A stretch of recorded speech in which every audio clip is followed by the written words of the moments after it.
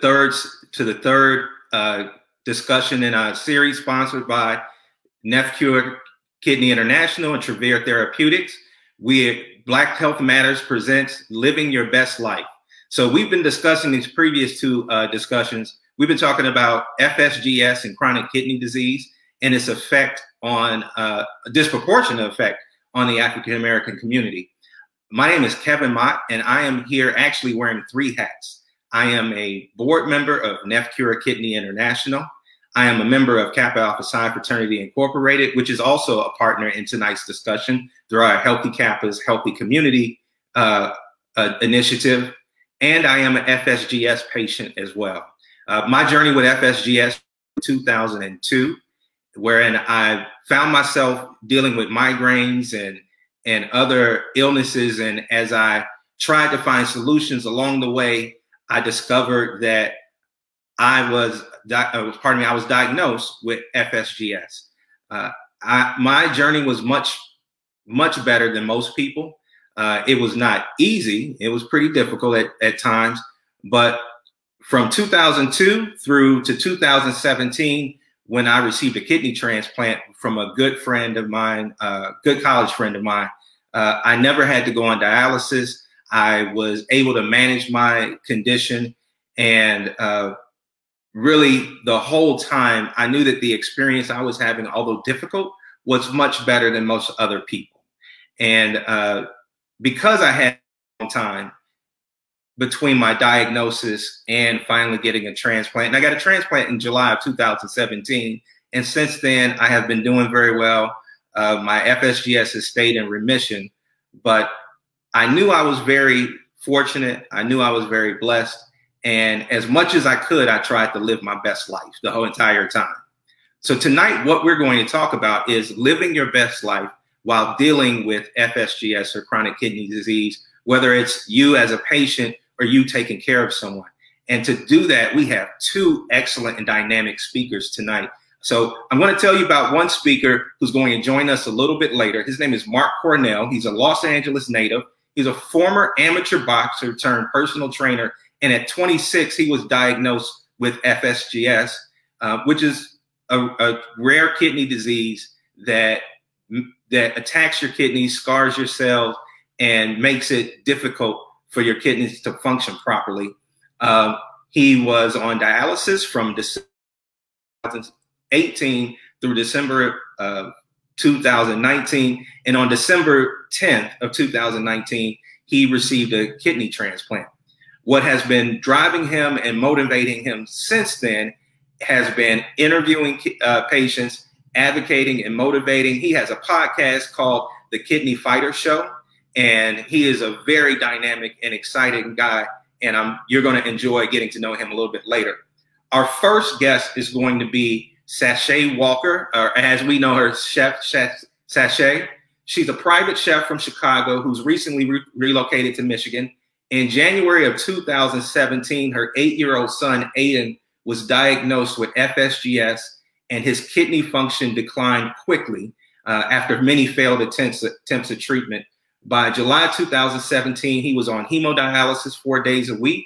And after many attempts and complications with PD dialysis, due to his other health complications, he ended up remaining on hemodialysis until he received a kidney transplant in July of 2018.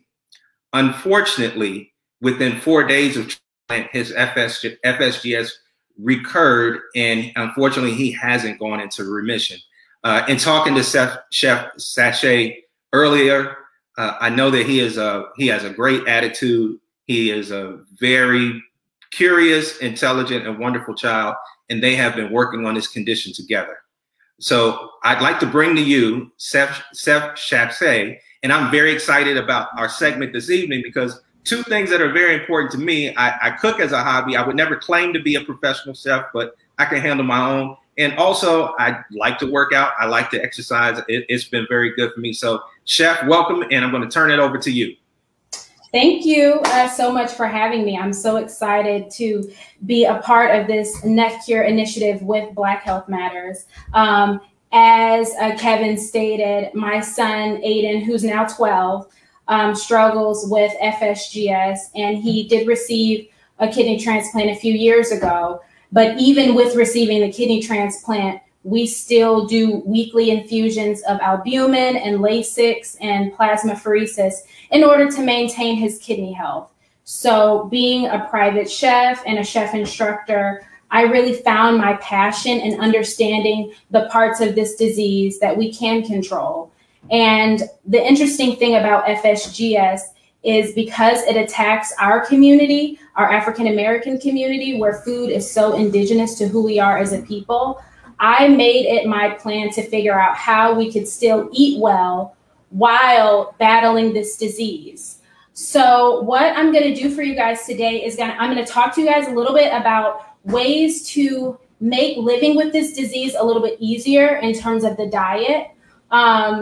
When he was diagnosed with FSGS, we immediately were assigned to a dietitian who told us, you know, don't eat fried food, stay away from eating out a lot, don't let him have this, no more pizza and French fries, things like that.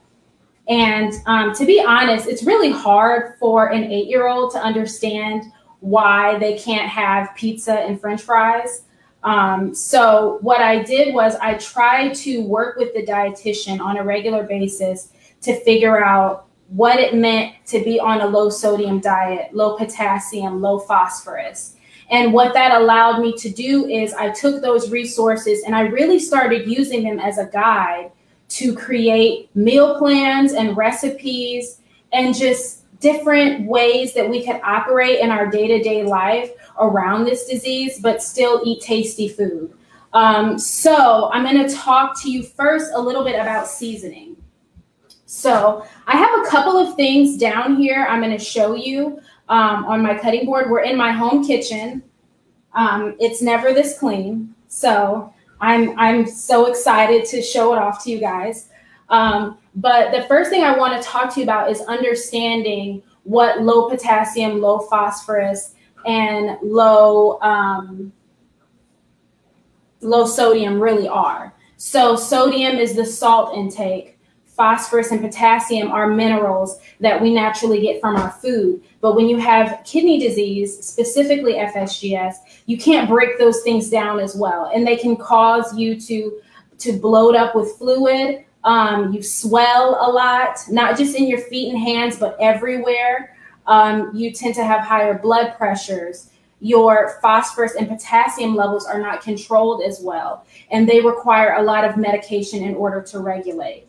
So what we want to do is look at what are high potassium and high phosphorus, high sodium things that we need to stay away from. So in terms of sodium and seasonings, stay away from anything that ends in salt, garlic salt, onion salt, anything like that. You need to steer clear of because there's already a certain amount of sodium, probably 500 milligrams or more per bottle, that for most, FSGS patients, you can't even have 500 milligrams of sodium ever, let alone in a serving of something. So stay away from those things. I like to use a lot of dried herbs, a lot of dried vegetables in my seasonings. So the first one that I'm going to show you, all these recipes, by the way, all these seasonings are on my website. So right here in this bowl right here, I have made like a little handmade seasoning, equal parts onion, dehydrated garlic, some chili powder, some dehydrated citrus peel. And you can find these seasonings at any grocery store, really. All you have to do is just take equal parts of them, mix them into a container, and they can store in your pantry for like up to 6 months. They're never going to last that long. I tend to make seasonings at least every 30 days. But this is a great thing. You can add some fresh pepper to it, some chili flakes, and that's a great way to season your food without salt. It also brings comfort in knowing that you know what is exactly in your food that you're eating. Another thing that we use, Dollar Tree will become your best friend when you're making your own seasonings. So these little containers here, I use these for everything. I use them for seasoning blends, for portioning certain things, for Aiden, and I've gotten pretty much everybody in our household to kind of adjust to this diet. So that's another really great thing about this. It's not expensive at all. You can get cheap storage containers, and you can make big batches of seasoning blends, especially if you use it a lot. I use this seasoning blend. It's like a chili citrus blend, pretty much on everything that I make with chicken. It's pretty much become like our poultry seasoning in the house. If you are cooking for people that do not have kidney disease, or that do, if they're all in the same house together, then those that can have the salt, they can add a little salt to their chicken. But you know that you have a seasoning base that's salt-free that you don't have to worry about. So that's the first one. The second one is an Italian seasoning blend that you can make all by yourself. This is literally just dried herbs. We have oregano, thyme, parsley, dried basil with a little onion powder and garlic powder. That's it. Super, super simple. You can use that on anything. I'm actually using it tonight to make spaghetti. So that's another great one. And then I have here in my little bowl, if you can see, all I do is I just take equal parts of all the different herbs. So I have some parsley, some onion flake, some dehydrated garlic, oregano, thyme, rosemary, all in here. And I just mix this up, and you can store it and use it for whatever you want. The next thing that I want to talk to you guys about before we get started on our recipe is infusing olive oils. So I have a background working in restaurants and different catering companies, and we would infuse oils to add as like a finishing for a dish, or if we wanted to cook something in something for a certain flavor. For those out there that love spice, chili oil will be your best friend. So this is a very simple recipe. It's on my website. All it is chili flakes cooked on low in olive oil. And you can use this to drizzle for a vinaigrette, or you can use it to cook a little bit of your chicken in if you want some heat, but you don't want too much heat. Another one that I use is an herb oil. So this is basil oil. This is chopped basil and garlic cooked down with olive oil and cooled. These tend to last about 30 to 60 days. I tend to use them so much that they don't last longer than that, but they can last like 90 days or more if you keep them refrigerated. There's no water in them because the herbs and the garlic and stuff and the peppers are cooked in it. There's no water in it to collect the bacteria. And this one is a simple garlic oil. So you see I have my chopped garlic down here cooked down into my olive oil. So these are like 3 really, really great basic oils that you can use to enhance all of your recipes. Chili oil, garlic oil, herb oil. You can even put a little dehydrated lemon peel or orange peel in here, and you can have like a great chef experience every single day. So now we're going to get to the cooking part. So what I'm going to do for you guys is I'm going to make a quick chicken salad that I make at home all the time. So you guys see I have my cutting board here. I'm going to transport you to the Food Network, okay? So first things first, I have my vegetables here, and I made sure that I picked out things that were low potassium and low phosphorus. Remember, because when you have kidney disease, those are very hard things to control because our kidneys cannot filter them out properly. So I have a cucumber here. I have yellow pepper here. I have a nectarine here. And I have some green onion. So first thing we're going to do is we're going to get our veggies chopped and into our little bowl here, okay? So I'm just going to take a little bit of my cucumber here, and always have a garbage bowl with you when you're cooking. I have adopted that tip from Rachel Ray, so I have a little garbage bowl here. I'm going to bend myself down so that you can see me a little bit. And I love to just peel all my veggies first. So I'm just going to peel my cucumber. I love cucumbers. I could eat a cucumber every single day. So we have that peeled. We're just going to cut this in half. And this is something that you can make ahead of time and mix up and put it to the side. I'll show you guys also how I kind of meal prep for lunch, especially with all the remote learning that's going on. Nobody's in school all the time in person, so I'll show you guys how I kind of store all of these things. I've got my yellow pepper here. I'm just dicing this into small bite-sized pieces. Nothing too crazy. They don't have to be perfect. They just have to be bite-sized. Toss this in my bowl. Now, I've rinsed my nectarine. I'm just going to cut 2 pieces off of that. And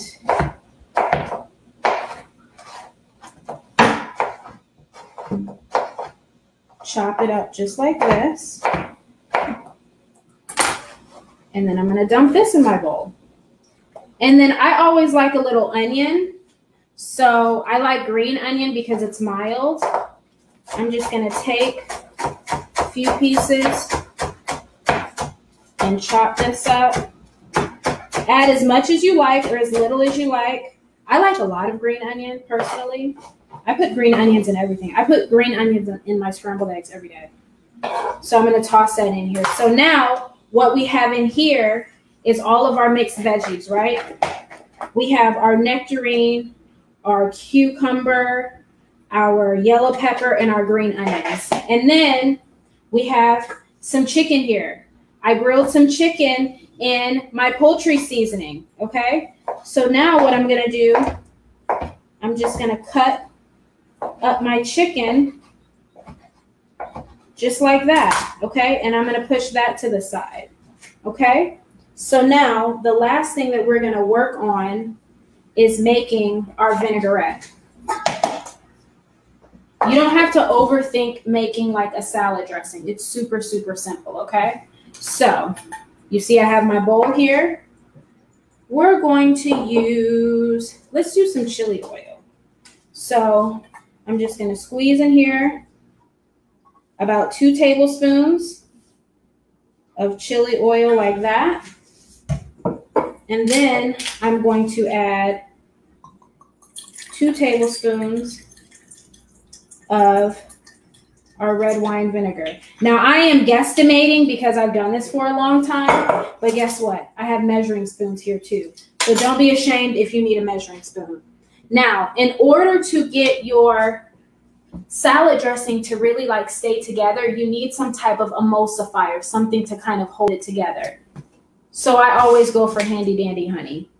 1, 2, 3. 3 seconds. That's about 2 tablespoons.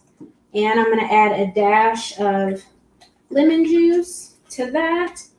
And as something extra, I think I'm going to add a little bit of my Italian seasoning blend as well to kick it up a little bit with some herbs. And then I'm just going to whisk. Now, you can make vinaigrettes ahead of time and store them in squeeze bottles as well, okay? So we have our vinaigrette. Taste it, make sure that it's good. I make this in squeeze bottles and keep it in the refrigerator as well. So now we can put everything together. So we have our salad here. We're gonna add our chicken over the top, just like that. Oh, and I have some shredded carrots. That's another kidney-friendly vegetable. And then over here, we have our chopped veggies, right? So what I'm going to do is I'm going to pour some of my vinaigrette directly into my veggies. Get it all kind of mixed up in here. And then I'm going to take a spoon and just kind of pour it over the top. Just like that.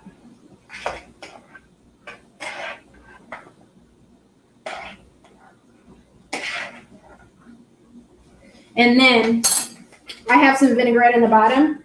I like my salads kind of juicy, so I'm going to pour some more of that vinaigrette over just like that. And then there you go. You have a beautiful salad that is kidney friendly, number one. It's full of vegetables and fruits that are safe. There's no sodium anywhere in this recipe.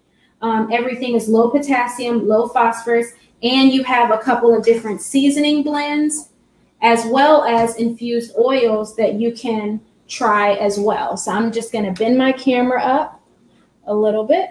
There we go.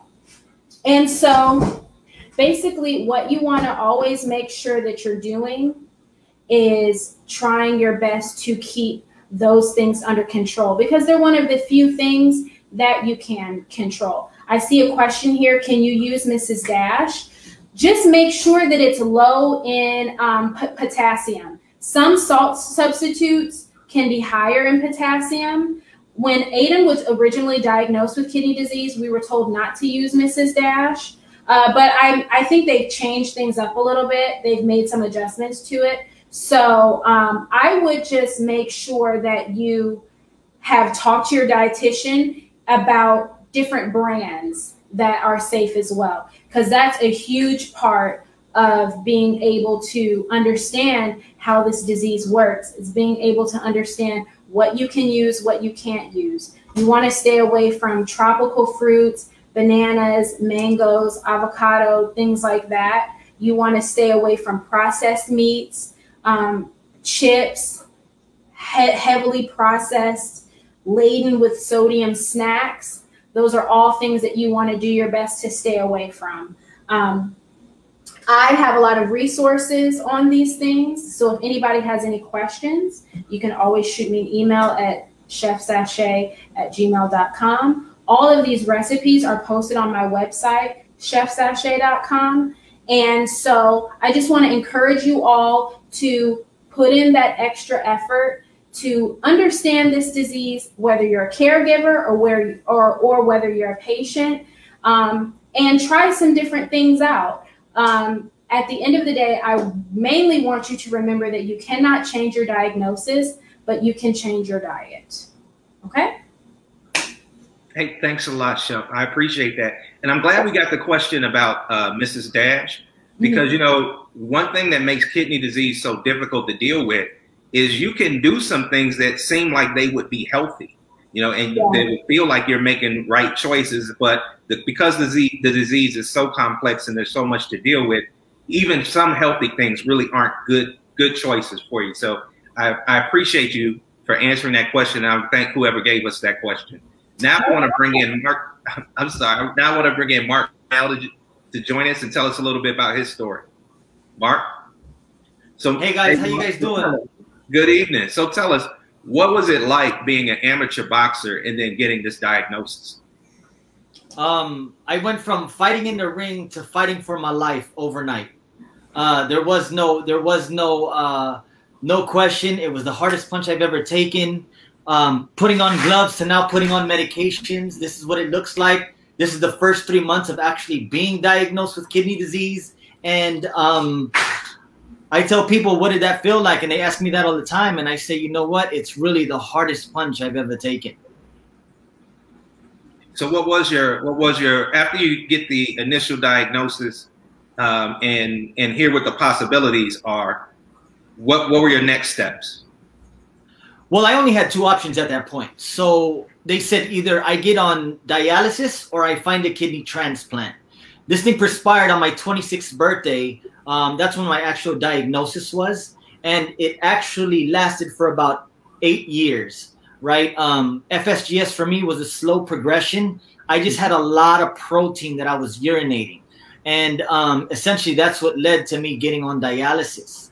And the way I found out, or actually me as a group, my fiance also helping me, is she found me on the floor, my body completely passed out from having so much toxins in my body, for not flushing my body out, that I ended up passing out on the floor. She found me, woke me up, and we went straight to the ER. I knew that day I was going to end up on dialysis, because prior to going to that hospital, I mean, I exhausted my creatinine levels.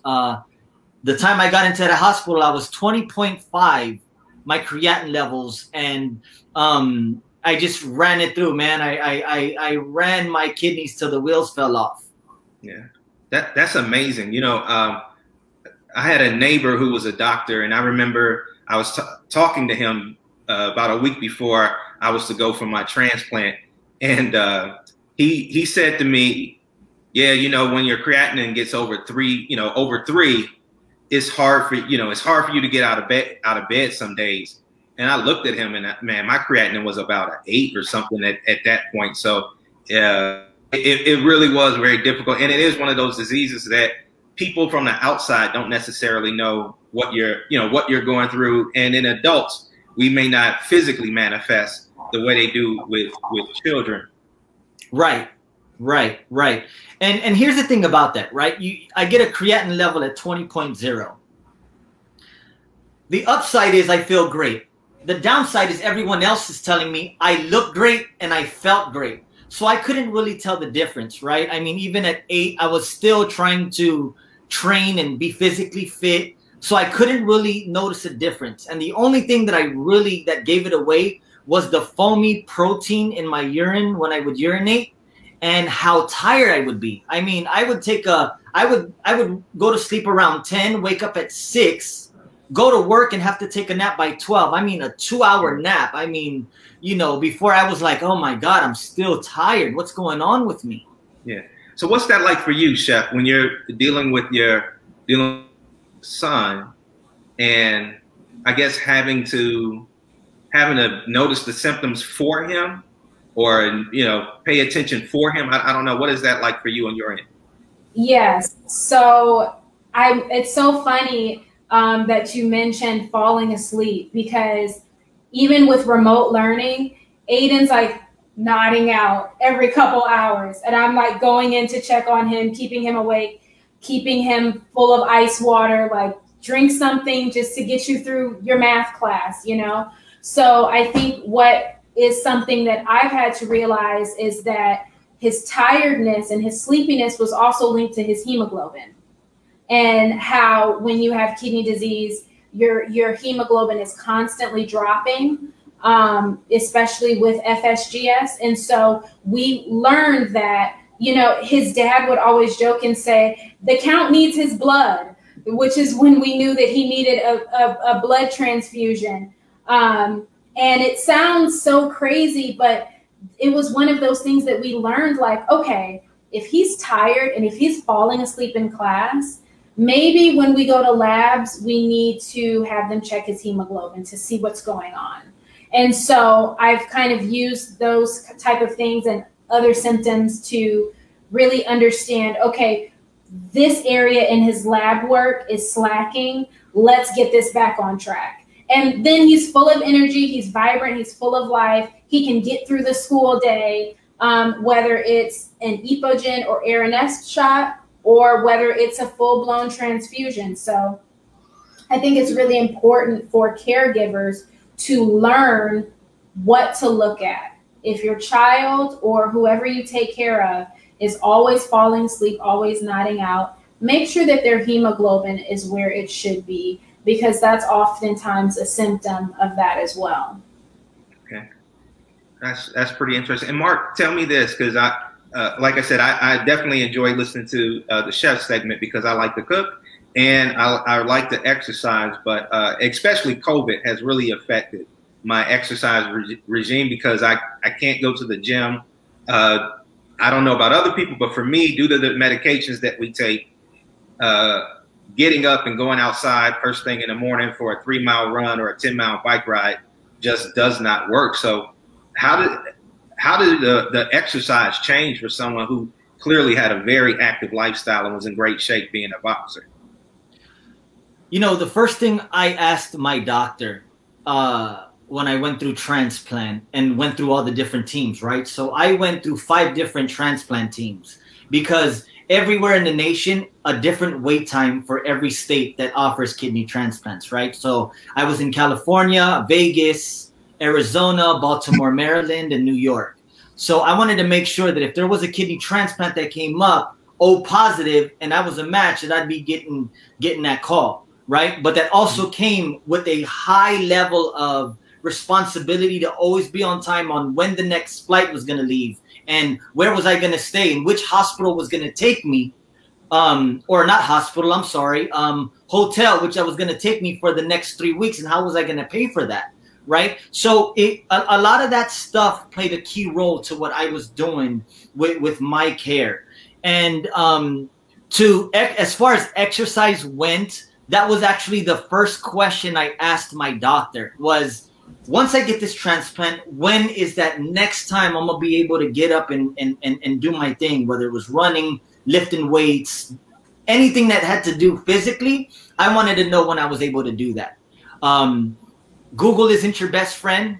Everyone comes in as a, some people get completely healed in 6 months, 8 months.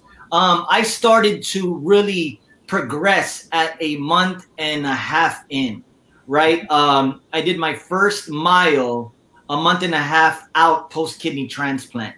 And then I started to work my way up from that, and I started to eat a lot more. They put you on 50 medications and expect you, make sure you manage that diet. I did that so long while I was on dialysis that it was a sense of freedom when they were like, go ahead and do your thing. And I had to learn that because you get on prednisone, you start to eat a lot. Your emotions go up and down. And I was never like that. So for me, it was a month and a half. And then after that, I started to slowly progress to get into weight training. And then I slowly progressed to doing a 10K. Okay, I did a 10K.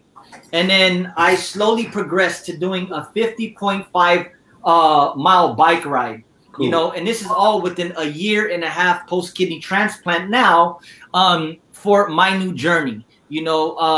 My kidney transplant nurses and doctors were like, they were very impressed because I got up 12 hours after surgery. They said, you do 7 laps, we'll get you out of here.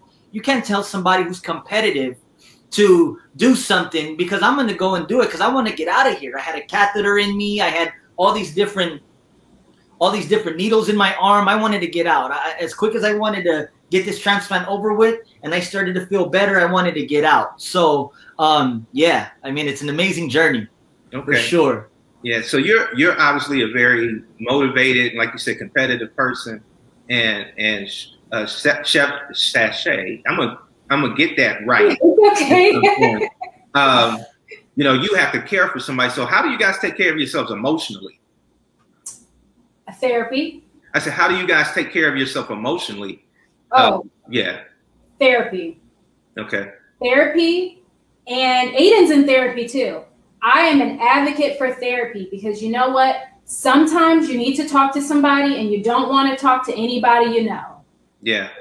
You want that unbiased opinion, and you want to be able to talk to somebody who is going to coddle you when you need to be coddled, but also is going to give you some tough love when you need it. So we're both in therapy, and we lean on our family a lot in terms of just, hey, guess what? I can't get through this if I can't talk to you and you're crying the whole time. So I need you to kind of be mentally tough for me in order for me to be able to express to you what's going on with him and explain to you the plan that I'm working on. So it's a lot of that. It's also, I love talking to other parents and other caregivers that are in my situation. When Aiden was diagnosed, I met Kelly Helm of NephCure through a Facebook group of parents.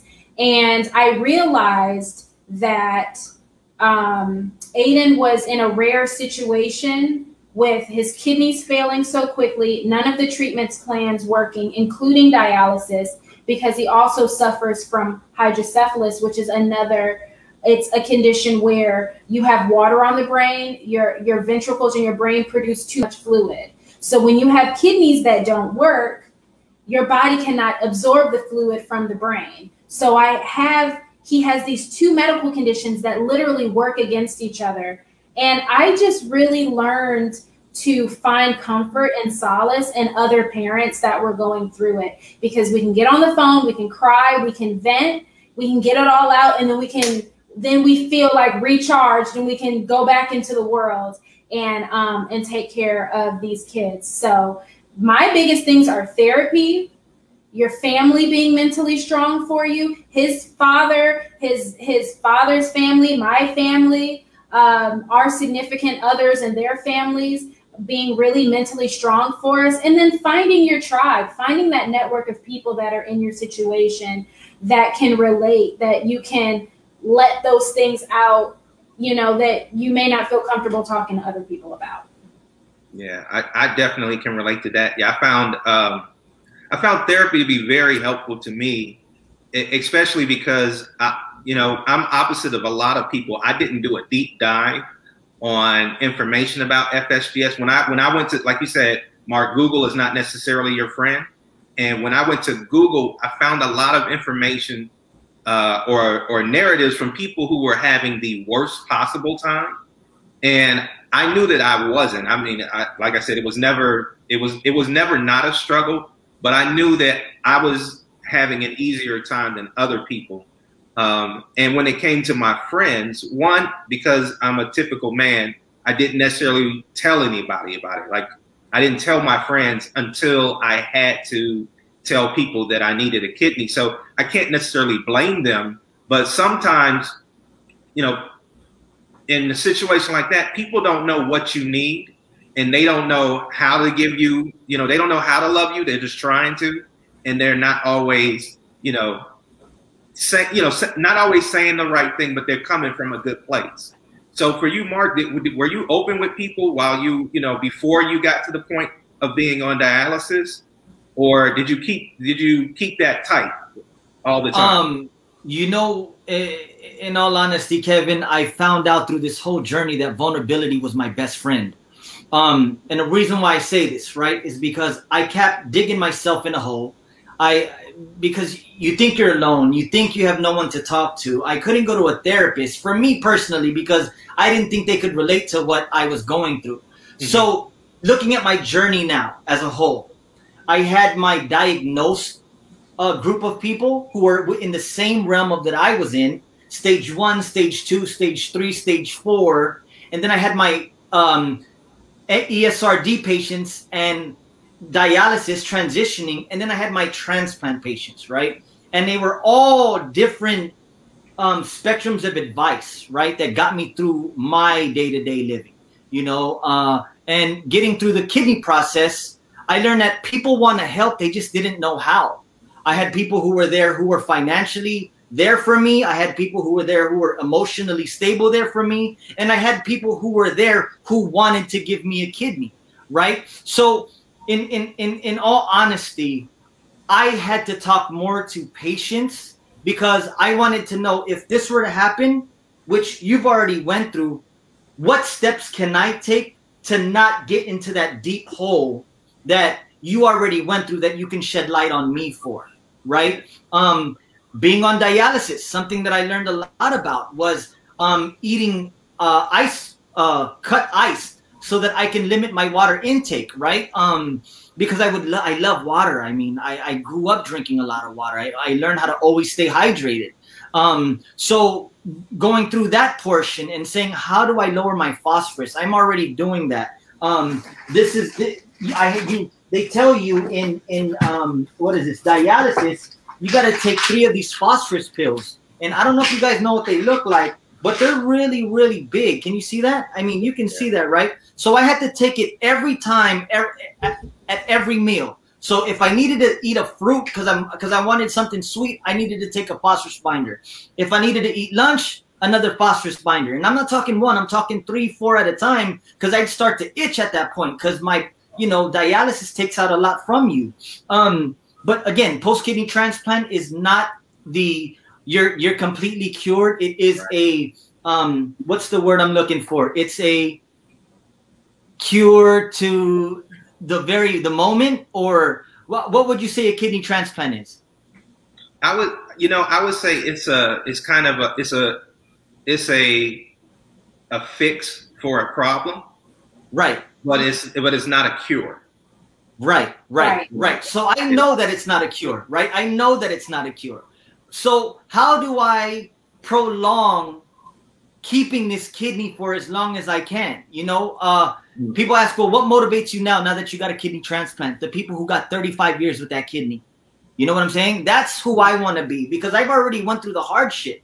What success can't show you, rock bottom can. I learned the best me at my very downest time, right? And this transplant now is my motivation to, how do I live that best life? How do I stop taking this many medications all over again, right? Mm-hmm. So that's how I was able to get my word of advice when it came to my journey in kidney disease, and just smiling every day, like genuinely, like checking in with myself and making sure that I don't, I stick and move any emotion that's going to knock me out. Right. So, yeah. Well, that's cool. I have to admit, I didn't get comfortable with the vulnerability. Actually, I did not get comfortable with the vulnerability until maybe a month before my transplant. Wow. And, when I found out that I was going to get the transplant, I didn't allow myself really to believe it until it was about a month away.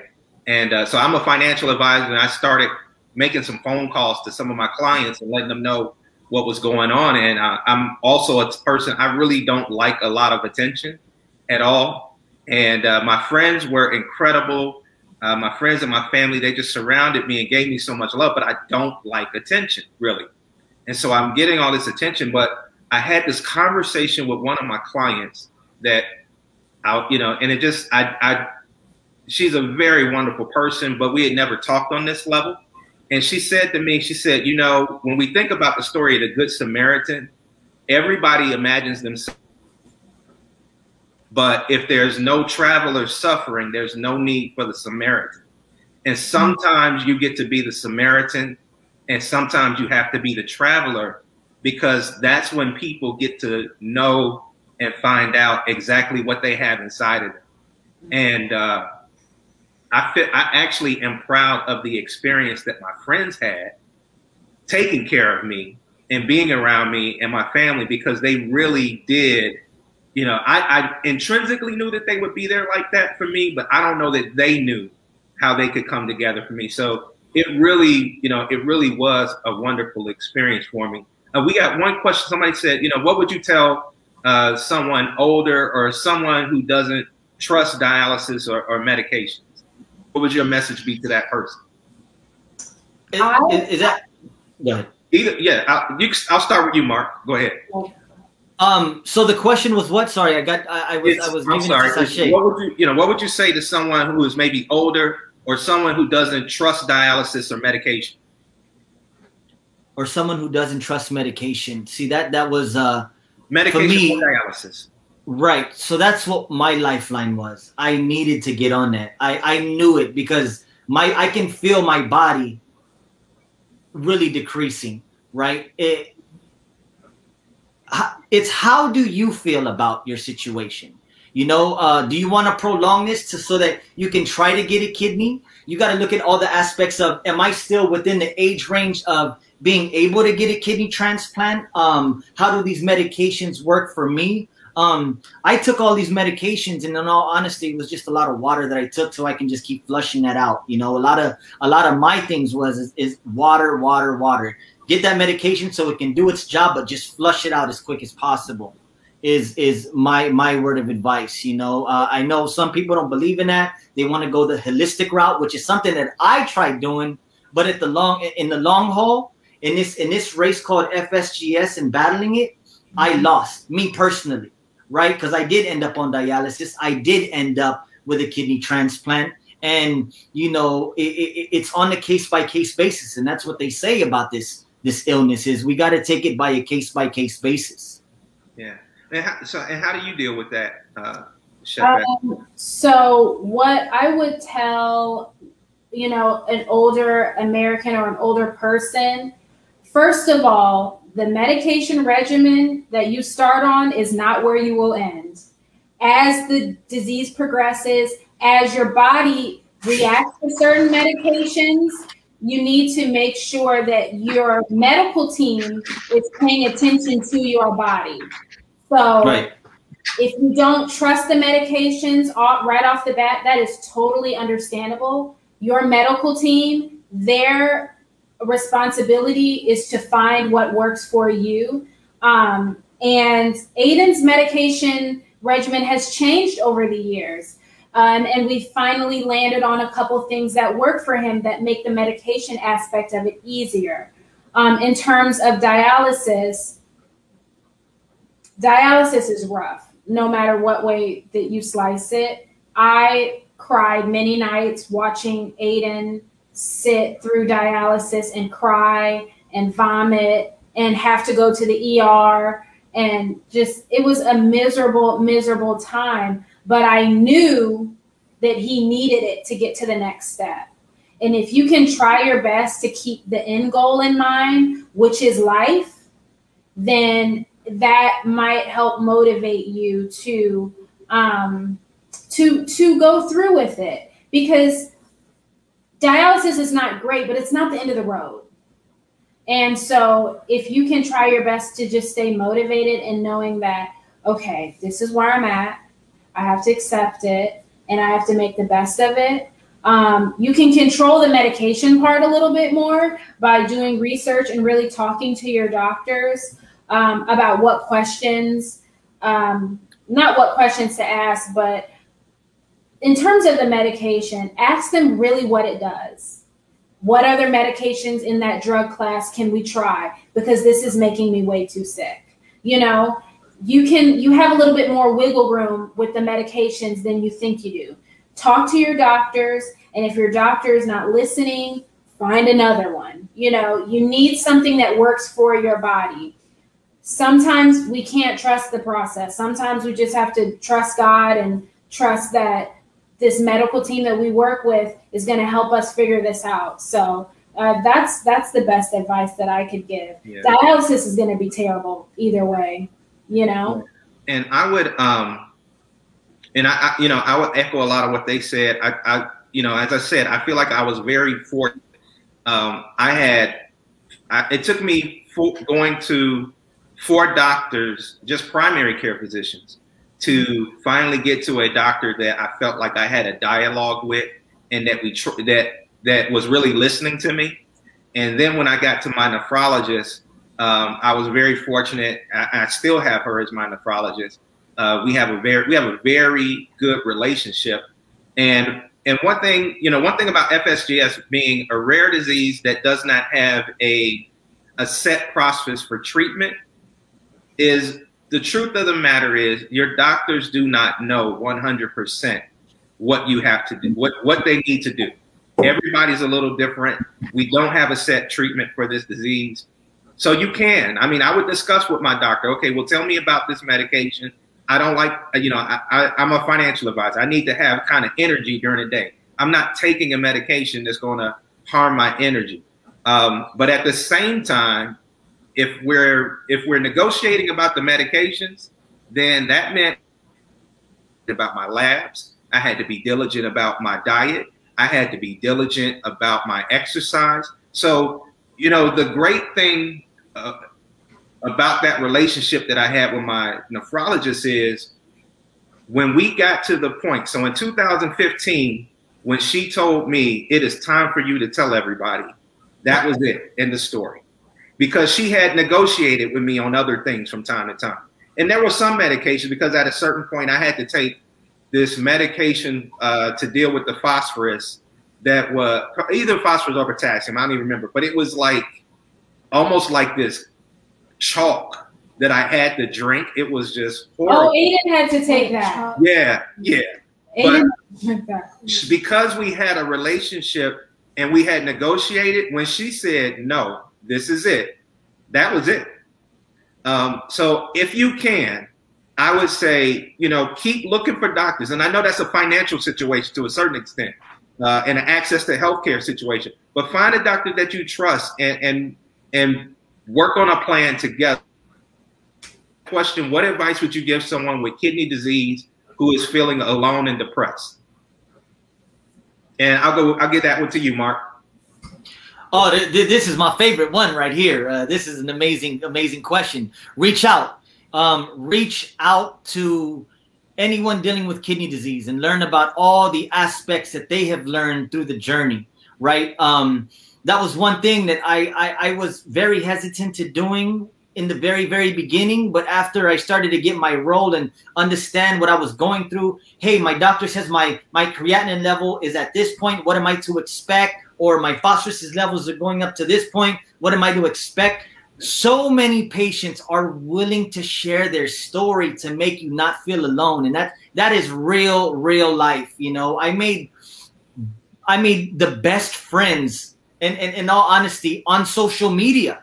You know, hey, give me a direct line, give me a call, you know, whenever you're down. And I took their word for that, because I couldn't call my friends and saying, hey guys, I'm urinating too much. What does that mean? They'll be like, you're just drinking a lot of water, bro. You're good. Just keep doing what you're doing, you know? And then I would talk to somebody else who was also urinating a lot. And they said, man, you're leaking a lot of protein, you know? Cut back on this, cut back on that, cut back on certain things, you know? And it's just a conversation, right? Like if I'm telling you, Kevin, how did you feel when you woke up when you had that kidney transplant? You were like, wow, I appreciate the second chance at life. You can you can regulate that moment, right?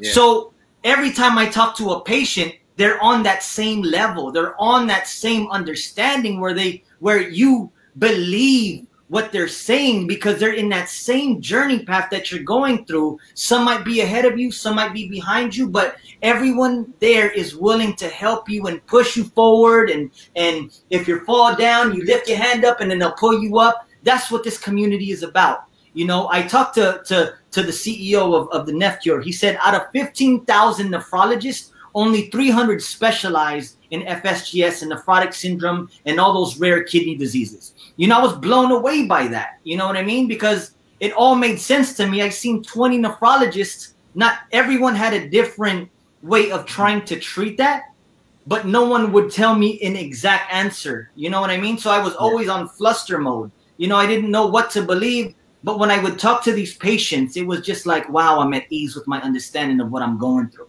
Yeah. And I would say to somebody, you know, keep in mind that Chef Sachet talked about, you can't control your diagnosis, but you can control your diet. You have to try to control your stress level as much as you can. Yeah. You have to seek things that relax you, things that calm you, things that please you. If they're, you know, so for me, I love, you know, this segment was so great for me because I love to exercise to clear my mind, and I love to cook primarily to share love with people. I get that, you know, from my mother. My house was the house that everybody on the block could come to and always get a meal. So, you know, so those things that bring you joy, you know, embrace them and just know that it is a difficult journey. If you feel like it's kicking your butt sometimes, it's because it is, and that is a sane reaction. But, you know, reach out, like Mark said, there are people that will help you. And Chef Sachet, we got a question. Can you give us some tips for shopping at the grocery store as well as eating out? Yes. Okay. So I'm so glad that I have this question, because when I tell you that grocery shopping has become a sport in my house, okay? So what I do is I don't plan every meal, but because I'm in a blended family situation. So with sports and kids and doctor's appointments, I can't plan everything. I try to. But what you can do is plan a couple meals that require similar ingredients, but maybe different seasonings and spicings, to limit how often you have to go to the grocery store. So for example, like this recipe today for this salad, we had chicken, bell peppers, lettuce, cucumber. I'll say, okay, I'll write out my grocery list and I'll say, okay, what else can I use this lettuce and chicken for? Taco night. Boom, that's another meal that I'm using the similar ingredients for. Okay, I have nectarines and I have cucumber. I can make another variation of a salad with that. Or I can pair this with some chopped broccoli and maybe some pasta and make a pasta salad with it. Do your best to try to plan a couple meals a week that require similar ingredients but taste different so that you can limit how often you have to go to the grocery store. The dried herbs section, the fresh fruit section will be your best friend. Try to stay out of the processed meat section. Try to stay out of the snack aisle. I remember when Aiden was first diagnosed, I was like, listen, we're all low sodium up in here. I was feeding for potato chips, okay? I was like eating snacks in my car so that I wasn't eating stuff around him. So trust me, it can be really, really hard. In terms of eating out, that is something that we reserve for special occasions because you can't control what a restaurant puts in their food as much as you want to.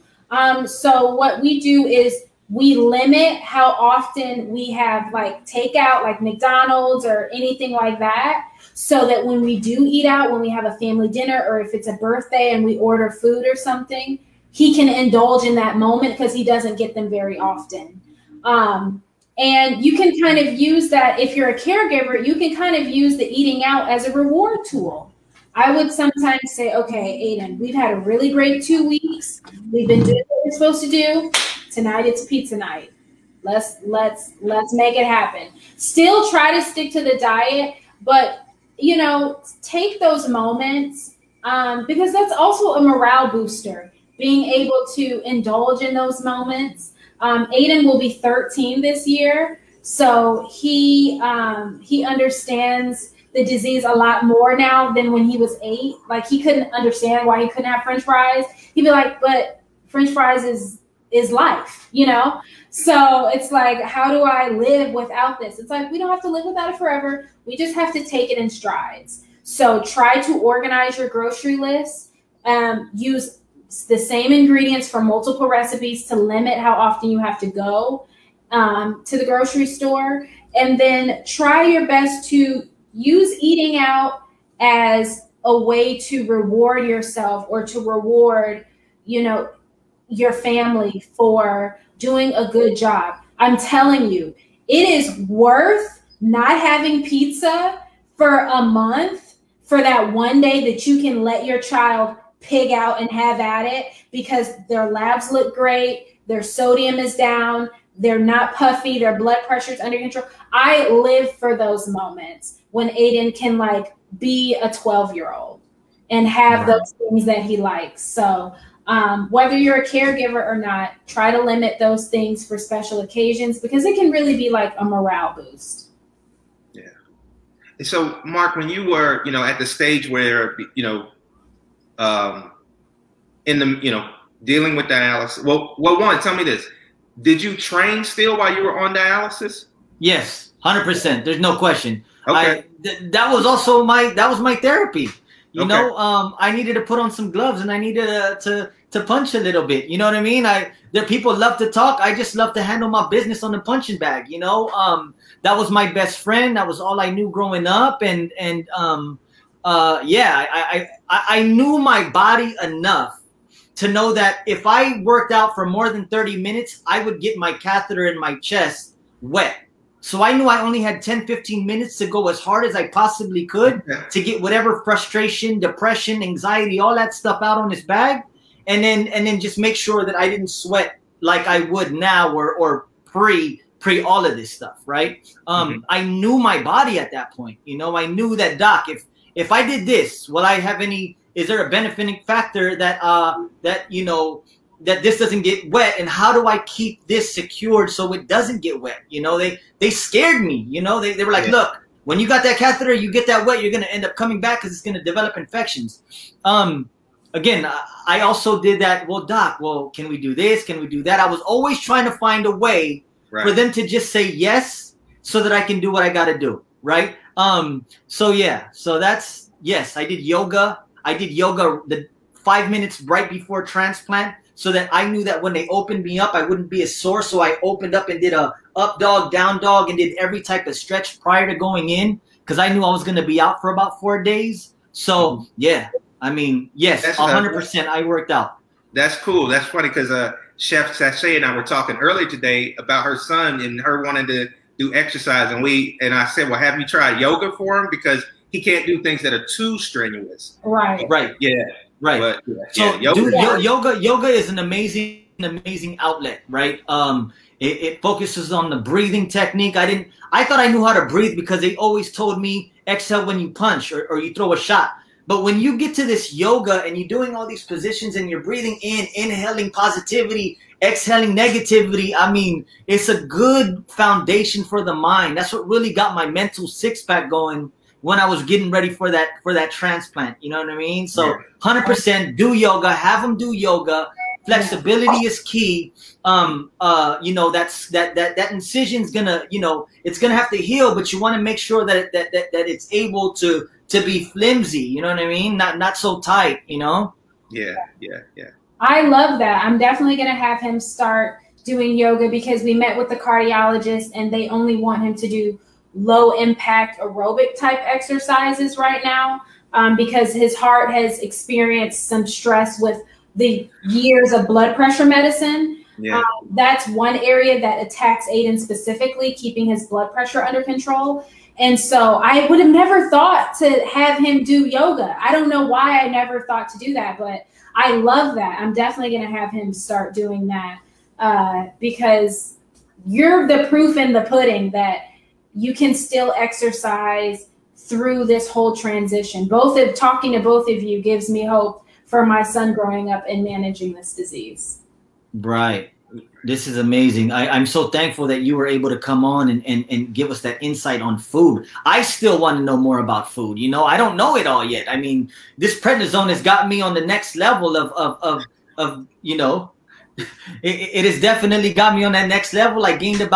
I was 135 when I got on my transplant. I'm 170. I gained that much weight. I mean, It's just, you know, so yeah, I mean, it's definitely a journey, you know? Yeah. It definitely is. I was saying, you know, I mean, my weight has fluctuated because of, you know, I had high blood pressure and on the medications and everything, but I would get wider. I wouldn't necessarily get a gut. So now for the first time in my life, I have this gut and it's big and you know, something about, you know, and people don't really care about telling a guy he's fat. Like people just be like, nah, dude, you know, you're fat. Well, that's not exactly what I want to hear. And I also don't want to be like, no, you don't understand. I have a kidney there. There's a lump because you know. Right. It's always something, but I know that I've been very blessed to even be in this position. And I know, you know, I just want to try to be a blessing to other people the same way that you two are. And I really appreciate you guys being here. We're a little bit over an hour in. I don't know, can someone tell me in the chat where we're going? No. Well, okay. Well, it's time for us to wrap it up. Chef Sachet, Marc Coronel, I want to say thank you to both. Chef, your web address and where we get information about you. Okay, you can go to, at the bottom, chefsachet.com. It is up and live. These recipes for the salad dressings and the seasoning blends are on my website. You can go to chefsachet.com to the blog section. It's right there. This salad recipe will be posted this evening. So look forward to that. And then you can always email me. chefsachet@gmail.com. Find me on Instagram at Chef Sachet. So anywhere Chef Sachet, you can Google and you can get in touch with me. This was so much fun. And Marc, from the Kidney Fighter Show, give us a little plug. Yes, it's marccoronel.com. Talks about my journey every day. I interview a lot of different patients on there. specifically their specific battle, that moment in time, and we just go and dig deep into that mental mindset, right? We're trying to create mental six packs in the journey of kidney disease. So, you know, I can't develop that here, so I have to make sure I get that up here so I can be completely honest with myself that I got something up there that's working like a boxer. You know what I mean? I love that.